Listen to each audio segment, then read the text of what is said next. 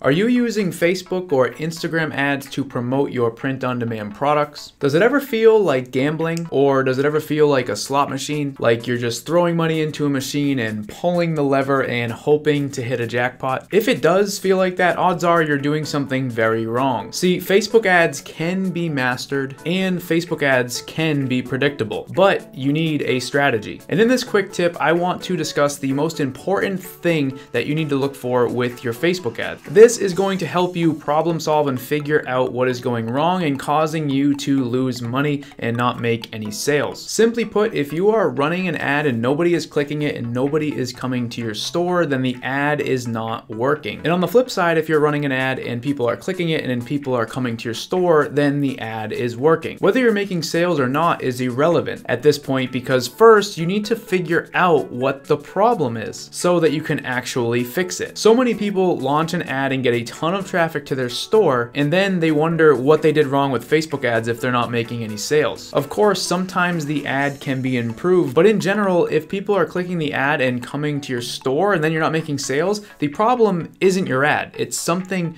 on your store. It's the price of your product, it's the way your store looks, it's something to do with your actual store and not with your ad, because your ad worked. It got them to the store. And once you realize that, you're going to be much more likely to figure out what it is that is going wrong, and then you can fix it. Because like I said, the most important thing about a Facebook ad is whether or not people are clicking it and coming to your store. If they are coming to your store and they're not buying, then that means you need to fix something on your store. And if nobody is clicking your ad, that means you have a problem with your actual ad. And once you figure that out, you'll be able to put your energy where it matters and hopefully be able to fix the problem. And if you guys want more tips on Facebook ads, check out the rest of the videos on my channel. Sometimes I like to make quick videos like this and give a quick tip, and then in others I go a little bit more in depth. We also have the POD Ninjas Facebook group. The link is down in the description. You guys can come check it out. I give a whole bunch of other tips there as well. So if you enjoyed this video, drop a like, and I'll see you next time.